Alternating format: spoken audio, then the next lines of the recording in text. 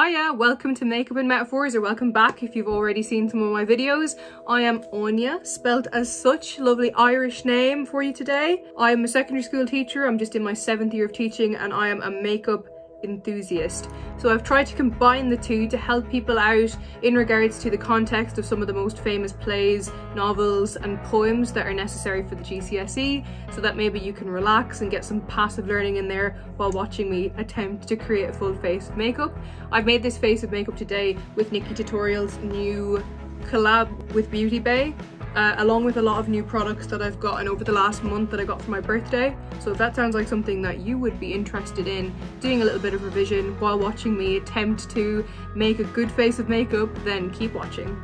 Right, let's get stuck right into it. I've tied my hair up to keep it out of the way. I've got so many new products to try today. We'll start off with this illamasqua primer. I've usually been stuck on the same products for ages, so I did a huge clean out of my beauty desk. I put up some pictures. I put like all of my palettes in these little boxes that I actually had from my engagement party, and now I can see them all, so that's exciting. Right, so we're going to be talking about Macbeth, which I've more than likely already said, and the key quotes from it. Sometimes it can be really overwhelming to think, well, how am I supposed to have, say, 10 or 20 key quotes from such a long text, and everything could almost be interpreted as being equally important. So I've taken at least one quote from each act from various different characters, and then if you have these, it's just a good basis to start off with for basically your study, your revision, to make sure that you have lots of different quotes available for the actual extract question. So just while I wait for that to set, the first quote that I'm going to talk about is when we first meet the witches in Act 1, Scene 1, and they say a very famous line, which is "Fair is foul and foul is fair." This is said a few times throughout the actual play, but this quote here, "Fair is foul and foul is fair, hover through the fog and filthy air," one of the first things they say, and actually it's the key to a lot of things in the play. So basically, things are not as they seem. Things that seem nice are actually dreadful, and things that are dreadful actually aren't as bad as they seem. Here we can see the witches actually foreshadowing what's going to happen with Macbeth, with the prophecy. Obviously when he's first introduced, it's as a brave warrior who's succeeded with the Irish rebels and then with the Norwegians, and how he was basically a savage warrior who was able to protect Scotland. But it's not as it seems. Fair is foul. And then when we first meet Macbeth from battle, one of the first things he says is, "So fair and foul a day I have not seen," something along those lines. And we can just see it basically being repeated. And usually when things are repeated, that's because the author wants us to remember them, that it's an important quote. So next we'll move on to Act 1, Scene 3. And this is after Macbeth has heard the prophecy from the witches, where they already prophesied that he would become Thane of Cawdor and king. Obviously he thought that this was just silly, weird women saying things, absolute nonsense. But then he finds out that actually he is now Thane of Cawdor as well as Thane of Glamis. So he starts to wonder that perhaps their prophecy was correct. So the quote is, "If chance may have me king, why chance may crown me." So we got the repetition of the word chance there. So he's wondering, is it up to fate? Is it up to destiny? And then he also says at the end of that, "without my stir." So he's basically wondering, I wonder if I have to give a little bit of help here. Do I have to stir things up a little bit, so to say? So he's saying, right, well, I've become Thane of Cawdor now.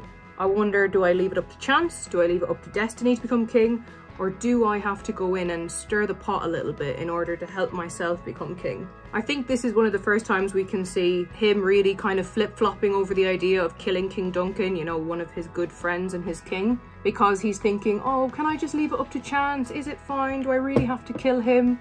Or should I help? Does it need my stir? Next is Act 1, Scene 4, and this is with the infamous Lady Macbeth. So this is in the soliloquy. Hopefully you know what a soliloquy is, when you're just standing alone on the stage, speaking out to the audience so that they can kind of understand what's happening in your head. And Lady Macbeth is reading a letter from Macbeth about what has happened, about the fact that he has become Thane of Cawdor, about the prophecy of him becoming king. So this quote that Lady Macbeth speaks is basically, "I fear thy nature is too full of the milk of human kindness." And usually when we do this quote for the first time, there's a few giggles of like, oh, milk. But you have to think about what that represents, you know, milk, white, purity, children, innocence, So she basically sees this prophecy as Macbeth has to kill the king in order to become king. She doesn't really see any two ways about it, like that is the way that it will happen. And she fears that he's just straight up too nice, which is a bit odd seeing as we've just heard about what an unbelievable warrior he is. He's cut someone from their nave to their chops, literally sliced them in half, put their head on the battlements of the castle. So Lady Macbeth really believes that there is just no way to receive any sort of position of power or authority without kind of being brutal. So if you have any milk of human kindness at all, she believes that there is just no way that you would be able to reach the heights necessary in order to become a high up, powerful person within their society. So do you agree with Lady Macbeth? Do you think that kindness is weakness? Okay, so while I contour, we're going to talk about Act 2, Scene 3. So this is after the killing of the king. So after Duncan has been slain in his bed by Macbeth, and after the guards have been framed for it. Duncan's sons, Malcolm and Donalbain, start to fear for their own safety. Quite rightly, their own father has just been murdered in his bed, and they are next in line to take the throne. Donalbain says a quote which I believe perfectly encapsulates how he felt about kind of all of the, I suppose you call them snakes in the grass that were around them at this time. The first half being, there's daggers in men's smiles. So basically you can't trust anybody. And also the near in blood, the nearer bloody. So basically those who are even close to you or closest to you may be the ones that you can trust the least. It's almost like keep your friends close and your enemies closer. Like your enemies can be those that are closest to you sometimes. They would have felt so exposed because they were all in Macbeth's castle. And obviously their father had just been killed, so they had no idea who to turn to. So next we've got a pearl of wisdom from Lady Macbeth when she sees the traumatic impact that murdering his good friend and king is having on his mental well-being. This is in Act 3, Scene 2, and that is things without remedy should be without regard. So basically things that we can't fix, we shouldn't even think about, which is so dismissive of her husband's suffering. So the last one I said, which seems like ages ago, because I've actually had to answer the door and stuff like that in between, is things without remedy should be without regard. So basically, if you can't fix something, stop thinking about it. Which is just so dismissive of Lady Macbeth. Kind of like, yeah, well, get over it, it's in the past. Don't look back. I'm sure there's lots of quotes nowadays that are similar that like inspo Instagram pages put up, like, don't look back, only look forward, or something like that. So maybe it was taken from Lady Macbeth. And this is when Macbeth is starting to get his hallucinations. Well, in fairness, his first hallucination was, is this a dagger I see before me? Right, so the next quote we're going to do is from Act 4, Scene 1, and it's the witches again. And this one is quite famous. And that is double, double toil and trouble.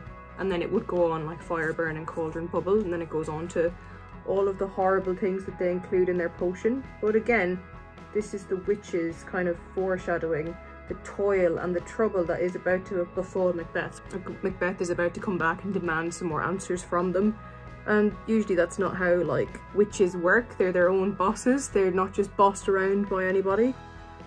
So I suppose they see that this is about to happen and they're ready for him. They're ready to properly mess with him this time. So the main thing that I really wanted to do today is to mess around with the new Nikki Tutorials palette. So this was like her collab with Beauty Bay, and we all know if we're into makeup how awful her collab with Too Faced went and the drama behind all of that. But this one seems to have been a huge success. So we're back at Act 4, Scene 1 again with the witches when they are using riddles to try and make Macbeth feel as though he is invincible. The first one being, none of woman born shall harm Macbeth, and the second one, Macbeth shall never vanquished be until great Birnam Wood to high Dunsinane hill shall come against him. So you understand why Macbeth would feel invincible after this quote, but we know that this is exactly what happens because his murderer was not born of a woman. He was delivered via C-section. So he was delivered, I suppose, by the doctor. And Birnam Wood did come to Dunsinane Hill because the army used the bark and the branches from the trees as armour and walked towards Dunsinane Hill where the castle was, so it looked as though the entire wood was moving. So we move on to Act 5, final act of the play. So let's switch back to Lady Macbeth now in Act 5, when we start to see, or when we see her descent into madness And it's almost like herself and her husband have completely switched roles. Now Macbeth is kind of delusional with power after he's felt this confirmation from the witches that he is basically immortal in his eyes. That's how he took the riddle. And the burden of what's actually happened is finally hitting Lady Macbeth. And we hear her say, "All of the perfumes of Arabia shall not sweeten this little hand." She started to realise that she actually did play quite a huge role in these murders. Even though she didn't hold the knife and actually commit them, it was basically because of her taunting Macbeth and like bringing into question his manhood that drove him to commit these murders, and that made him into the man that he is now. So we see her like sleepwalking, repetitively, like compulsively washing her hands, and now saying that nothing will take the smell of blood away from them.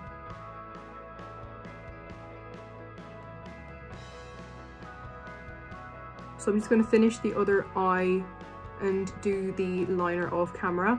Then I'll come back for the final quote just while I do the lips and finish off the look. And it's quite famous, so it starts off with, "Out brief candle. Life is but a walking shadow. A poor player that struts and frets his hour upon the stage, and is heard no more. It is a tale told by an idiot, full of sound and fury, signifying nothing." So quite a downer for one of the last key quotes of the play. So this is from Macbeth, if you can guess. And he's just contemplating life. Obviously he's just figured out that it is inevitable, that he is about to die. So I'm just blending in the liner now. And basically that we're like candles. Oh, this is very cool packaging. Really weird for Mac. Usually don't see something like this. He kind of compares life to that of a candle, that we can burn bright, but then inevitably we run out. He understands that because of what he's done, he is about to get killed, he is about to get slain. And that we're all basically, not to sound too depressing, but we're all basically insignificant in the bigger picture. So he started to realise, I suppose, that he isn't this great, indestructible, immortal man that he thought that he was even a few hours earlier before the attack. I hope that some of those quotes will help you in the exam, or even just the explanation of them, writing them down in chronological order. Any sort of revision is helpful, and I believe that these will be a good basis to start building your quotes from. I know that I haven't uploaded in ages, but hopefully this has provided some kind of help for you, even if you're just interested in Macbeth or makeup or both. So I hope to see you again real soon. Please consider following me over on Instagram, which is here. So don't forget to like, subscribe, and hopefully I'll see you really soon. Keep safe, keep inside, keep in contact with your family, and I will see you soon. Bye.